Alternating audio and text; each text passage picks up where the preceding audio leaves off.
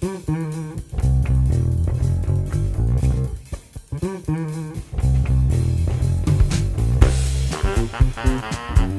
everybody, this is Rocco Facchini of Stopmo. I'm excited to kick off Season 2 of Stopmo's podcast with our interview with Dino Stamatopoulos. I first met Dino when I was requested to sculpt figurines of members of his band, Sorry About Everything. The idea was to use those sculptures for a music video that may or may not be upcoming, but recently he has released an album with those sculptures on it, so check out his Instagram page for more information about that. I got to Zoom with Dino while he was in Burbank, California, to talk to him about his life as a writer, actor, and a producer, and the owner of Starburns Industries. He has a jam-packed career, and we go over it with his foundations in Chicago to becoming an accomplished comedy writer and producer of such acclaimed stop-motion projects like Orel and the Academy Award-nominated stop-motion feature film Anomolisa. I conducted this interview back in November, just right before we were getting underway with producing our Stopmo Stop Motion Shorts Festival that just aired on the Thanksgiving weekend. Speaking of which, we will be rebroadcasting that festival for the Christmas weekend. So if you get a chance, check out our website and link up to our festival where we feature stop motion shorts from around the world. That rebroadcast will be playing all through the Christmas weekend, so I hope you can enjoy that. Also, I'm excited to announce that we are going to try something a little new with our stop motion festival. We are going to do a mini festival that is focused on Star Wars animation. Our May the 4th Be With You Stop Motion Shorts Fest is now accepting entries through our Film Freeway website. So check that out by going to mostopmo.com and following the links. We will be having the screening of all those submitted shorts on Wednesday, May the 4th, 2022. So keep an eye out for that information. But enough of me. Let's get to our interview with Dino Stamatopoulos.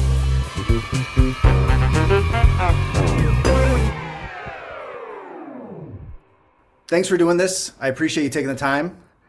Sure, I owe you one. Yeah, it's cool to see those bobbleheads kind of starting to make an appearance for the album. That's pretty cool. Yeah, I'm gonna. Oh. Okay. There. Sorry about that. It's all on my end. So. All right. So I'm gonna use their front view for the back cover. I just thought that back view was a cooler picture. So. No, I liked it a lot. It's you're changing it, or maybe that was always the name for the album was Marionettes. What's for Marionettes? I don't know. I think I was gonna call it St. Valentine's Street for a while. Yeah. I like the title. But you actually made those for my first record. We just ended up doing the music video for Dashboard Figurines. Yeah, it's a lot of, I mean, it's interesting because I think I don't know, I'm just making an assumption. It seems like you think a lot in stop motion. Yeah. In terms of like manifesting that kind of art, because everything you've touched has kind of got a stop motion element like driving behind it. Yeah, I like puppets in general, and stop motion, is definitely a passion that I like. Yeah. Like, so this, are you still going to try and do that music video in another incarnation, or is it just like, it's a lot of work for maybe not as good a reward, depending? Yeah, I don't think we'll probably do that one. Okay. That album's long gone at this point. So, yeah. But you're touring right now? Or are you just doing? Well, I mean, I just I do shows wherever they'll have me.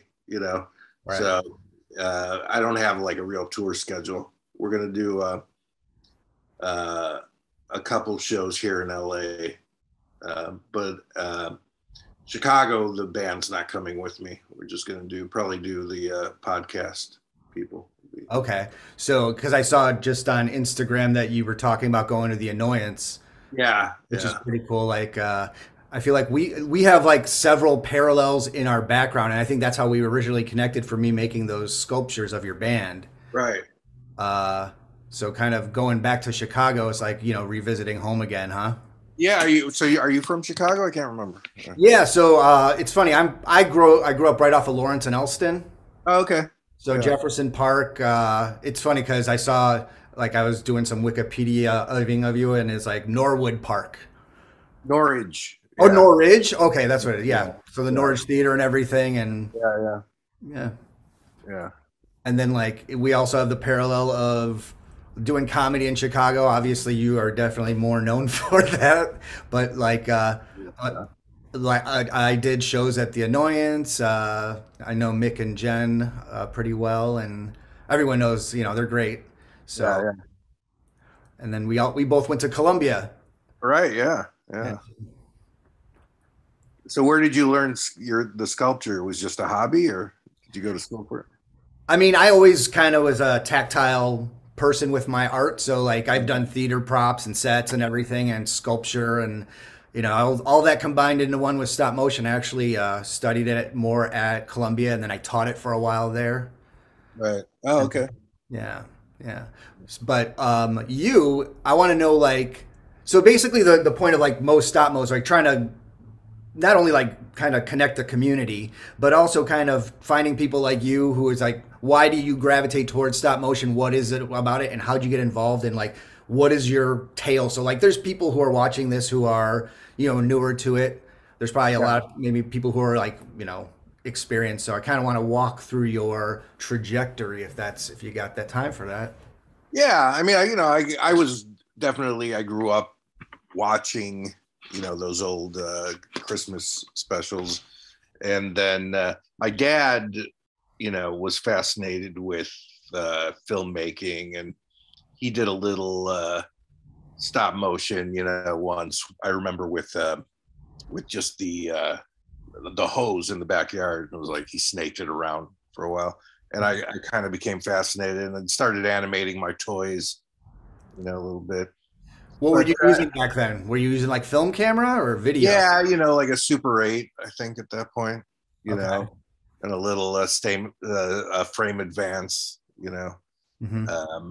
you wouldn't see it until you got it back a week later, Yeah. But, and then I mean, so once Moral Orel, I had the idea for Moral Orel. I thought I was going to just do it as maybe marionettes. And then Robot Chicken was going, and Adult Swim said, well, why don't you just piggyback off that show? Uh-huh. And that's when I thought, okay, it could look like Davey and Goliath a little bit, since there is a religious theme and all that. So did you really like? So was Moral Orel like more literally based off Davey and Goliath, or you came around to that like decision? Came around to it, It was, I just wanted to make it, about this little religious kid. Because Davey isn't really a religious kid. He's kind of a normal kid who is learning about God. Right. He was more of a normal kid. Orel is not a normal kid in the sense of the imagination. But yeah. Did you grow up watching Davey and like I would like my dad was a priest for 16 years and left the priesthood, but so I went to all Catholic school, grade school, and all boys Catholic high school. So it's like I remember watching not Moral, or watching Davey and Goliath, and then just like that was like a class almost. You would sit down and you'd watch an episode of Davey and Goliath. Yeah, no, I mean I watched a couple of episodes, but I was surprised when I watched a few after we started working on Moral Orel, that how there wasn't a lot of religion up until the very end of that episode. Uh-huh. It was more about like just this kid who got into trouble and then learned a religious message at the end. Yeah. So you just kind of made him dopily following some silly kind of ridiculous thing or get more ridiculous as he followed it, I guess. Yeah, I mean it was a show that came out like when W. Bush was in office, and there was a lot of religious nuts out there, as there are now. Yeah, could be more past that, right? Yeah, they didn't go away or anything, but it was all about the hypocrisy of how they're using religion to their own means. So yeah, but then then I became fascinated working with these characters and working with stop motion in general, and with stop motion people. I became fascinated with the idea of really telling an emotional story with stop motion because they're kind of clean slates. You know, they're not actors. They're these figures. So in some way, it's you could make them even connect more in some way. You know, you don't see the actor behind, you don't see the acting. You know, they're these pure things that, and I just thought it was a great way of expressing a serious idea, you know, with humor, you know. Right. And you could also be a little darker because they aren't real humans, you know, and they're not going through all that. You get away with more, even graphically. Yeah, I think, you know, it's more palatable to see, you know, a kid artificially inseminate a woman when it's a puppet. You know, it would be a little off-putting to see a real little kid do that. Yeah. Yeah, and probably a little illegal in some states. Yeah. So basically, it sounds like your first like real thing into stop motion outside of when like being exposed to it with your like from your childhood is Orel, or did you experiment that all at Columbia? Were you a film student? What was I did a little stop motion, mostly cut out, you know, animation, and I don't think there was much more that I did. And then, you know, I worked a little bit. I did a show with Robert Smigel on Comedy Central called TV Funhouse, and we did, you know, a parody of Hard Rock Coco and Joe. Yeah. Stop motion. Which it's funny because I just did a promo for WGN for our festival coming up, and they led in with Hard Rock Coco and Joe, which it seems to be like that Midwestern favorite, you know? Yeah, it's amazing. A lot of, you know, you don't really see that anywhere else. Chicago is very, they have a very specific past when it comes to television and children's programming in general, I think. Yeah, like Bozo. Yeah. That's true. It's kind of like an insular. It's weird because Chicago's just like a bunch. I think it's like a bunch of small towns that are just connected, and they're neighborhoods. So it's interesting just crossing the border of one of these neighborhoods, how different it could be, but it's all connected by that weird, you know, local news flavor type of thing. Yeah, and a lot of nostalgia, you know, right. A lot of television nostalgia, and you know, a lot of people remember the old. You know, creature features and Screaming Yellow Theater and all that. Son of Svengoolie. Yeah. Yeah. So I know like you are, I don't know if you consider yourself more primarily a writer or a producer. I mean, you're known for your comedy, whether it's like Conan or Letterman or anything, but I remember one of the first things that I think I saw of yours that like was stop motion was probably on Mad TV when you did that Raging Rudolph. I'm assuming that was of your that wasn't anything to do. No, that wasn't me at all. Oh, okay. I figured because since you wrote for Mad TV, right? I wrote for like maybe a season, I guess. Okay. Yeah. I just made the assumption because everything that you seem to be a part of, all of a sudden there'll be like a stop motion episode or whatever of it, and I just figured that was somehow connected to you. But maybe I'm just no. You know, I think a lot of people were influenced by those old Rudolph. Right. You know. Definitely. Okay. Yeah. So like you did a lot of comedy writing, like even Ben Stiller, which I loved growing up and everything in high school. We always talked about, you know, the Ben Stiller show and everything. But so Orel sounds like that's kind of like you're like, all right, I'm gonna go kind of gung ho into a series. What was your expectation versus the reality of producing like a stop motion series? Yeah, I didn't really know. I mean, that was my first series that I produced and wrote. You know, up until then, I thought, all right, I'm good at facilitating other people's visions. I didn't really have any kind of specific vision of my own. And then I just came up with this idea, and I really wanted it just clicked in my head. So I pitched it to a few places, and most places passed. And then the Adult Swim was looking for an idea from Robert Smigel, and Robert said, I don't really have any ideas, but Dino's got this idea. I wanted to check it out. And I just sent them the idea. I didn't really even pitch it to Nick Weidenfeld. We met, but I was hungover, and he had just got into an accident. And they're like, just send me this stuff. Uh-huh. So he just kind of, it pitched itself, huh? Pitched itself. I had a lot written on it. I had a lot of, yeah. They originally offered me 6 episodes, and I'm like, well, I don't know. Obviously, you don't really have any confidence in this if you're only giving me 6. And then Mike Lazo said, all right, fine, you can have 20. And I'm like, well, wait, that's too many. Just give me 10. Uh-huh. Well, yeah, 20 episodes for stop motion. That's kind of crazy. Yeah, and I didn't have like 20 ideas, and I wanted to start a little slow, but I thought 10 was a nice even number. Uh-huh. And then, like, in terms of producing it, was Starburns around back then, or did you have to find a space? No, well, they were doing it at Shadow Machine, so that's when I piggybacked when Robot Chicken was on hiatus. Then I came along and did that, and it actually helped out Robot Chicken because Shadow Machine could afford to stay alive and keep the animators, employed and all that. So I remember taking it in. No one really understood what the show was, and they're like, "All right, well, whatever, we'll do this." And by the end, the animators really responded to Orel just because it told a story, whereas a Robot Chicken was just sketches. Right. So Shadow Machine, was that in the Bay Area? No, it was. I don't know where they are now, but it was around Hollywood. Oh, okay. Yeah. All right. So you did Shadow. So you did that, and how many seasons was Orel?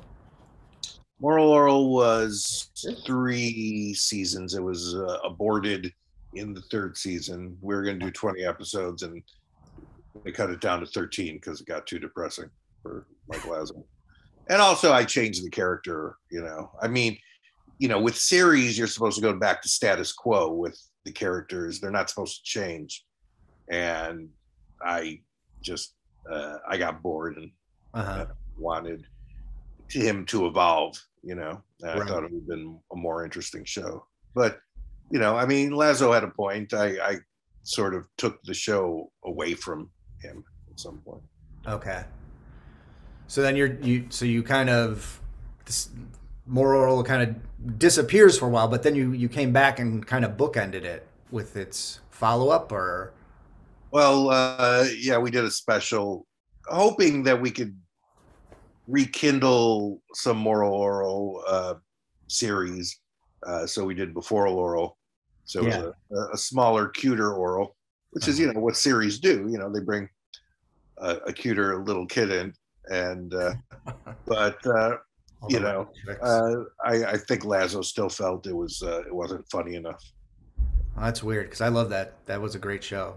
That was fun to watch. I mean, it was like the perfect combination of like obscenity, pop culture, and then like I like stop motion, but it was just I like the tone of it, even if it it got a little, I don't know, it was probably a lot more edgy for its time than maybe something now. Yeah, I don't know. I mean, I think like I said, Lazo had a point. I changed the show, with something like Rick and Morty or BoJack Horseman. I assume, I don't really watch it that much, but they don't, the characters don't change that much, Right. I really, accelerated the change in Orel and made him a completely different person. He became less innocent in the later season. Well, I mean, I guess it would stand to reason, but yeah, it's changing a brand, so. Yeah, I wanted to, I brought up the idea that some episodes would, if he had a limp, he was the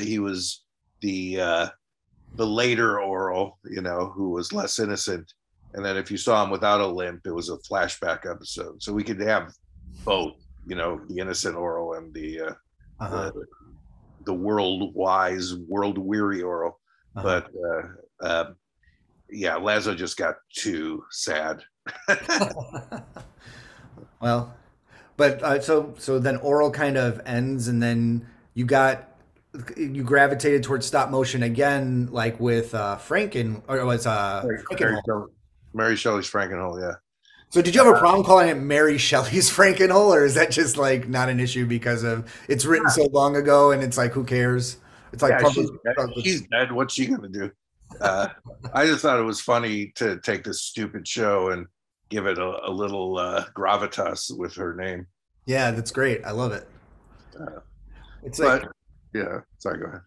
no, I was just gonna say the writing that you have is definitely a lot more kind of like on the twisted intellectual side. So like even Well, like a little thing with Mary Shelley, there's a lot of populations like why is it called Mary Shelley, and they'd have to look it up or something versus knowing it, you know. yeah, it's pseudo intellectual, Yeah, pseudo. Yeah. I don't really, I did read Frankenstein, but we started calling the episodes after famous horror or science fiction writers, and I've never read Lovecraft or any of the. Uh-huh. I'd never read Gaston Leroux. What I Watched thought, movies. what I thought was interesting about Frankenhole is I feel like there's definitely a similar dynamic to it and like Rick and Morty, just with the time travel idea and just kind of exploring different. Yeah, I kind of think that they might have borrowed from it. We were in the same studio at the time, Uh-huh. and I remember Dan was like, "Oh yeah, that's brilliant. You could go anywhere and in any time and any place and all that." And I'm sure they borrowed that idea. Uh-huh.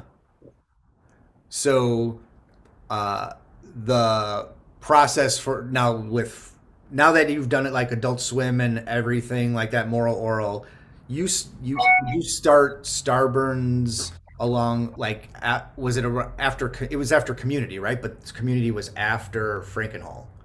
Is that We right? started Starburns.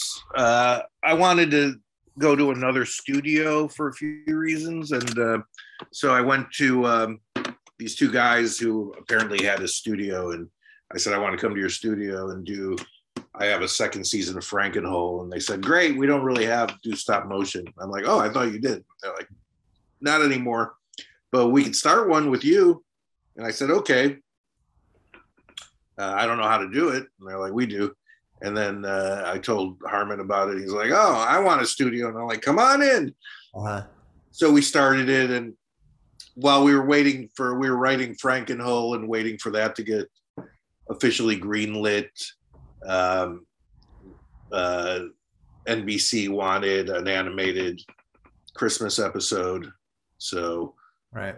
we pitched stop motion, and that kind of got our studio underway. And then we did Frankenhole and Before Laurel, and then eventually Anomolisa. Okay. So how do you draw upon the stop motion community? I know it's like there's a lot of specialized, passionate artists that are scattered everywhere, and like those type of projects are pretty sought after too. So it's almost like when you have a good high profile project, you have probably a good pick of the litter to a degree. Not really. No? No, when I first started doing stop motion, there were tons of Learners. Available stop motion artists, but now like lately there's a lot of studios, and stop motion has had a resurgence. So it's and there's a lot of people, they're not training to be stop motion animators right now. If you decided to become a stop motion animator, you'd be a highly sought after commodity. Yeah, there seems to be a lot of. Right now I'm traveling cross country in an RV van. I've been traveling since April. I'm in Minnesota, and I got to get out of here before I'm in November. Minnesota is not the best idea, so I got to start heading south. But as I'm going along, just seeing a lot of smaller studios, smaller projects because they got the digital tools to handle all that stuff. When I'm assuming like as early like was Moral Oral that was shot digitally. Or was that shot on film? How did you? Yeah, that was shot digitally. Yeah. Okay.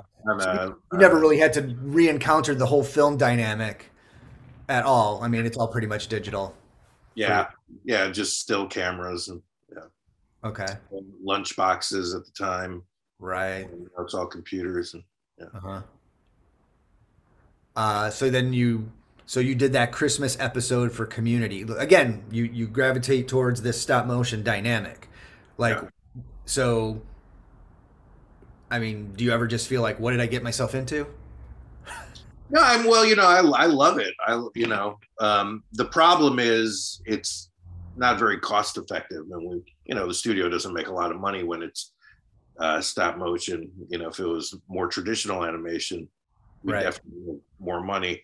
I just love the 3D aspect and the parallax and everything that happens. And I've never been crazy about CG, although if it's done well, it could look great.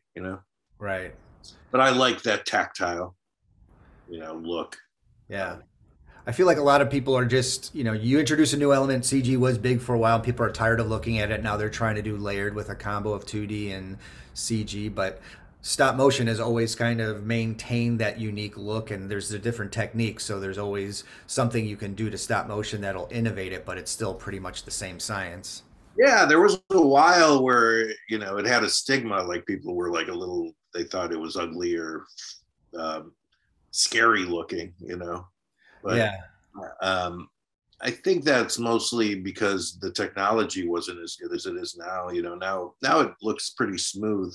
Hmm. In fact, sometimes it looks too smooth. Yeah. I think we shot a lot of Anomolisa on twos, to make it look more like stop motion and less like CG. Yeah, and I know you've probably answered the question a bunch, but like not going back and, removing the lines for the replacement faces. It was kind of, was that that was like kind of a production decision, or did you guys think of that earlier on? Because I know originally the play, it was a stage play. Yeah, it was. Well, it was a audio play, like kind of a radio play, Uh-huh. um, and I saw it. I was a friend of Charlie's, and I was invited to see and hear it, and I loved the story so much, and I kept bugging him for the script, and he never gave it to me. And then finally, I started my own studio, and I'm like, hey, what about doing this in stop motion? And he's like, well, how? What do you mean? And I'm like, I don't know. You figure it out. So it was supposed to be kind of like a low budget stop motion project, and it got, with Charlie, things got carried away, and I think it looks amazing. But yeah, so when those characters, I mean, you since you guys are all in the stop motion community, you know that there's different mouthpieces and different eyepieces and all that, and so there have to be some seams showing, and they usually cover that up. And I always hated that they covered it up. I thought they were just so cool looking, Right. and I like seeing a little bit of the edge on stop motion. So when they ultimately Duke, who co-directed, and Charlie, they asked me, do you think we should get rid of these? I said, no, 100% you should leave them in. I got criticized a lot, especially by Harmon, because he was like, I think it's confusing. They look like they're wearing glasses and all that stuff. Uh-huh. But I'm such a stop motion nerd that I didn't see it that way. I don't know if it was the right decision or not, but I like, they did actually use, I think that scene where he takes his face off. Hmm. Um, Yeah, that was a great. I mean, that was in the preview, I think, or the trailer for the film, right? yeah, I think that was a later idea, Yeah. So, Well, it's interesting because it's so meticulous in a lot of shots. I show it to like my mom, for an example, and she doesn't realize, especially in that hotel, that it's not necessarily sculpted sets and everything until, I'm pointing out there's seam marks in the face and everything. So she's asking questions because even though, I've been doing this for a long time, she still thinks I'm a painter. But yeah. just something Yeah. that she can digest. But There is part of that film. The movie looks too good at times. Like that opening scene with the airplane. mhm. That's all practical. That's just, like miniature airplane, miniature clouds, everything. Nothing is CG on that, and it almost looks too real, you know. Yeah, there's definitely parts in that. I mean, the idea of you guys had to be going to a lot of Hiltons and Ramadas just to study those hallways and recreate that kind of it's not industrial, but that mass produced home contemporary look. Yeah, and it helped with production because every room looks the same. So yeah. When I came to Starburns a few years back, it was interesting to see some of that stuff up close. The craftsmanship is just it's mind blowing, and it's kind of funny what you did with all the props and sets. Like you have I don't know if you still have it, but you had like a beam just with all the replacement faces just spiraling up the beam. Yeah, we still have that. Yeah. All those replacement faces that are on that beam were something was wrong with them. There was some I think they were the wrong shades or something like that. Right. They were fucked up in some way. So we had like tons of those. Yeah. So to do a replacement face, that's pretty, forward thinking. It sounds like you guys had a pretty intelligent, kind of progressive stop motion team that was going to do all that digital, is it digital sculpted, or how did all those replacement faces work? Yeah, it was, we had a 3D printer. Yeah. So we did all that. And that's pretty early for that. Our pre-production was kind of a mess because we didn't really know what the look was when we started, and we didn't know what our budget was, and we just had to keep asking for money. Really, if we knew how much everything would have cost in the long run, we probably wouldn't have done it at all. I think it's great that we did it and it was good for the studio, but if we had the foresight of what the price was going to be, I think it would have scared us off. But so pre-production was kind of a nightmare because we didn't really know what the look or the feel was, and we were experimenting with these puppets. I say we a lot. I wasn't there mostly, but I've heard stories. But it was on your campus at least, right? It was on our campus, yeah. And I show up every now and then, and they were like, "What are we gonna do? We don't have enough money." I'm like, "Just keep going. It's great." If you build it, they will come. Yeah. So that's interesting. So you just because I know you guys, you threw your own budget into it, but then you guys had a Kickstarter, and there was like a groundswell with that. Yeah, we thought, okay, I think we got, I can't remember how much money, 500,000. We thought, wow, we got our money. We thought it would be like, a fun little cheap movie to do. And, it ended up being, I think, 8 million. Wow. Like that. Yeah. So was that 500 just to kind of create more of that proof of concept, and then you found investors, or how does that? No, that 500 was supposed to be it. Yeah. Turns out it was more about proof of concept. We just didn't know it at the time. And then because we did the Kickstarter, which was one of the biggest Kickstarters at the time, right? We got a lot of attention, and that's how we got people to give us more money. Yeah. One of the other things that I remember seeing, again, just like speaking to that art, is the silicone cast of that main character when he's naked.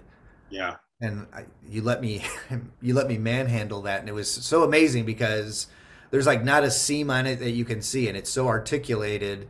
It's just you could put it in any possible pose position. So it's like you guys really, you put your money where your mouth was. You guys did a really amazing job with that type of film. So yeah, we stumbled into it. We just fell right. It was like falling downstairs. At one point, we couldn't help. Right. We kept falling. Yeah. Is there anything that's maybe on the horizon that you would think you would want to do stop motion again, or what do you think? Yeah, we've got a couple of ideas that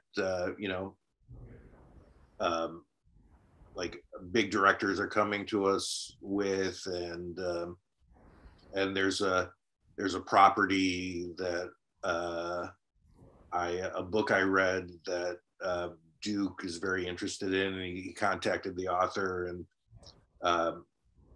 we have a few film companies excited about it. So that would be kind of half stop motion and half live action. Oh, cool. Yeah, can't really talk about anything specifically at this point. Sure. But there's like 3 big projects that we're trying to push through, and then and I did a pilot for Sci-Fi called The Black Hole that was set in a dive bar in outer space, and we're still trying to pitch that somewhere, because the block that Sci-Fi had to do animation isn't there anymore. Oh, really? We didn't even get to air it. Yeah. So you have something that's produced that just doesn't have a home? Yeah, if you go look up The Black Hole, maybe Starburns, maybe my name on YouTube, it's there. Okay. The whole episode. It's it's an okay pilot, comedy wise. I mean, pilots are tough, and we had to cut it down from a half hour to quarter hour. So the script isn't perfect, but it would have been a great series. There's a lot of fun characters. That's cool. And it's based on the bar, the dive bar that I go to here in LA called the Drawing Room. It looks exactly like it. Oh, that's funny. Are the characters based off of people at the bar? A little bit, yeah, but they're all aliens. So, yeah. So it's like Cheers in space a little bit? Yeah, it's Cheers, only, no one really likes each other. They're just kind of stuck there? Yeah. Well, it's kind of like a dive bar. It's a dive bar, yeah. That's cool. Cheers is a more upscale bar than this is. Yeah. So I guess somebody who's gone through all this process and had that experience with stop motion, I mean, obviously you do other things, but it's kind of a weird, maybe even trite question, but what kind of advice do you have to somebody who wants to get into stop motion? Well, I mean, if you want to get into stop motion animating, do it because we need you. Yeah. This is the time for it. If you're a good stop motion animator, you're going to get work. Right. Yeah, there seems to be like a lot of even commercial opportunities and stuff like that, and then maybe even opportunities at Starburns. Yeah, definitely. Yeah. Well, it's interesting because I've argued, maybe it's not correct, but I've kind of debated with people who've done 2D or CG. I think it takes a similar amount of time to produce whatever animated short you do, but the one thing you need, which is trickier, and especially on the West Coast, is real estate. Yeah, definitely. That's always the issue. We have a space right now. If we get more, but it's if you get the shows picked up or movies picked up, the budget will allow you to get more space. There's a lot of space out here. Yeah. And but if you want to be more independent and make your own, it's a little tougher. But I know a lot of kids out there who've rented their own little space and short movies. It's interesting talking to different people who are just turning really nice productions out of their bedrooms or just apartment kitchens or whatever. But it's like, that's just that weird technology now that it makes it accessible for everybody. Yeah. I think the more makeshift it is and the more, the greater the harder it is to make, the more creative you become. And I've always made my best art off of not having any money, Right. Just make it happen. Yeah. Well, because you have to think creatively, and you come up with these ways of doing things that a professional wouldn't even think of. That's how you invent things. Well, that kind of goes back to what you were saying about being drawn to like puppets and everything, because there's just like a large amount of innovation of just finding materials and making something visual that you can tell a story with that's detaching you as a performer through that puppet. Yeah, and you think differently. You're like, oh, this little peppercorn is a miniature deer poo. Right. You You start look just at things thinking, differently. yeah, that's true. Yeah. Do you have any kind of other influences, stop motion influences, like films or I people? love one of my favorite stop motion films is Mary and Max from Australia. That's a great one. Yeah. Uh, Mostly because it's just a beautiful story, and it's all there's almost no reason for it to be stop motion. It could have been live action easily, Right. but it just makes it more fun and more palatable in a way. Yeah. Yeah, it's funny how there's a kind of a more of a commercial branded side of stop motion that puts things on the creepier side, more fantastical, more that mainstream. But yeah, having something that is a true to life story. I mean, Anomolisa though, was that kind of with the writing of that? Do you know how much? I know that Kaufman writes very, you know, he can write himself any direction, but I didn't know if that had any grounding in reality, kind of like a Marion Max or something. Well, yeah, probably. I'm sure he thinks a little bit that way. Right. You know, I think he's, I think he traveled a lot, and he probably, uh, he's a bit of a depressive, kind of like that character. Yeah. Just like the staunch realist. Yeah, and hates the mundane as Uh-huh. much as. Uh, cool. Well, I'm not sure if I have a whole lot more for you, uh, but I appreciate like let me pick your brain a little bit. Sure, no problem. It was fun. So you're like you seem to change gears in your creativity. You're gonna be doing your band, or you're doing that coinciding with projects. Is that kind of your outlet, or is that your new focus, or what's going on with that? I mean, I would love to just do that. I love making music, but no one's going to give me a lot of money for it at this point. So, yeah, but yeah, it's a passion. I thought, like I turned 50, and I'm like, hey, what's more punk rock than to start my first band now? There you go. Yeah. And it's not punk rock at all. Unconventional. Your birthday's in December, Yeah, yeah, mid-December. Yeah. and you're gonna turn 50 then. No. I've had a band for 6 years now. Okay. Oh wait. Okay. Yeah. You're born. I'm not trying to put an age on you. I thought you were. I'll be 57. Yeah. Okay. All right. So you're like 10 years older than I am. All right. Cool. Well, I mean, I love what you do, and it's cool that there's somebody out there like you that is still like passionate about really good storytelling. That was the last thing I guess I was going to ask you is like, again, you gravitate towards stop motion, but do you have a prerogative on storytelling? Um, well, I mean, what I do know you mean? you're funny, and you've done a lot of funny things that I've loved, but I'm just wondering, like, because Anomolisa, there's a lot of humor in it, but it's dark. I mean, you gravitate towards certain type of stories, but I didn't know if you had like a perspective on it. Well, I mean, I like to tell strange stories, but make them feel real and universal. I like to take a crazy idea and make it. I of course I didn't write Anomolisa, but I do like to start with something kind of crazy and interesting, and then ground it as it's going. That's what I think happened with Moral Orel. It's just these crazy characters, very silly, broad, and slowly, or not so slowly, I got into what made them tick, what made them crazy. And I thought, Hmm.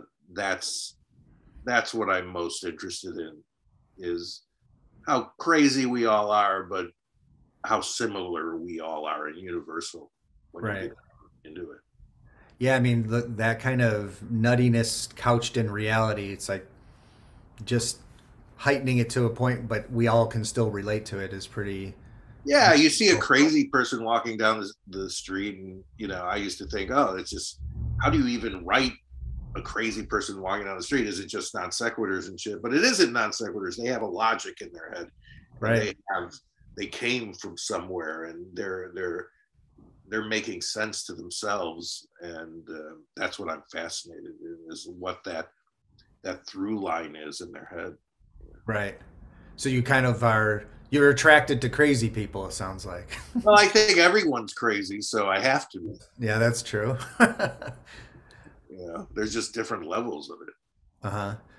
Do you have any like rules of what you wouldn't do in stop motion? Like, as an example, somebody came to me the other day and asked me to do something about a news story, and I was like, well, the news cycle changes so fast that it, like, by the time you burn, you got it out there, people will be like, what are you talking about? Yeah, I mean, I like to keep things pretty evergreen. I've never been a topical humorist. So I definitely prefer some human stories that will last rather than pop culture. Yeah, because your stuff, it's always like a little bit of like, again, dark philosophical mirror to society, kind of questioning the status quo type of content. At least that's what I think of when I think of your stuff. Even your music. Yeah. All right. Well, again, thanks again for joining, and appreciate it. If you're around and you're in front of a YouTube screen for our festival that's happening Thanksgiving Saturday, take a look and see what you think. You might find people who would work on your next project. Yeah, well, they should contact us too. Yeah. Right. And I want David. Yeah, and then I don't think I'm going to be through Chicago at the Annoyance for when you're going to be there. Are you performing there, or you're just visiting there, or what's going on? Yeah, performing on the 21st at the Annoyance Theater at 8:00. Cool. It's going to be kind of a variety show, bunch of friends. Are you taking your band with you? The band's not coming, no. Oh, so they can't get away. It's it's right around Christmas. Yeah. So, but our whole podcast, our whole stupid podcast, I do a podcast with Dana Snyder, who does the voice of the Cup and the Straw from Aqua Teen Hunger Force. Uh-huh. And a few other people are on it. So it's just a bunch of friends getting together and fucking around every week. So that's what we're going to do. Just one night? Play music, yeah. Just kind of play in the clubhouse. Play music, do some comedy bits. Uh-huh. And are you selling your vinyl? I don't even know if I'll have it at that point. Yeah, it's not gonna. But you still have the old ones, right? I still have the old ones. I'm not gonna lug it. If they want it, they could mail out for it. I don't even know how they could get it at this point. I don't know. I gotta figure it out. Okay. It's a warehouse full of that shit. Uh-huh. Well, if you got the space, cool. Yeah. All right. Well, again, thanks a lot, and I'll see if I can make it to your show. But if not, thanks again, and good luck with that. And thanks for sculpting those characters. They're great. Yeah, I'm. If you are thinking about doing the music video with that, I don't know where your mind is, or if you wanted to use those for something, reach out, because we're trying to build this community. I mean, you probably know tons of people, but Yeah. Probably won't do that, but we'll do something hopefully in the future. Cool. Yeah. All right, Dino. Thanks so much. All right, thanks. All right. Take care.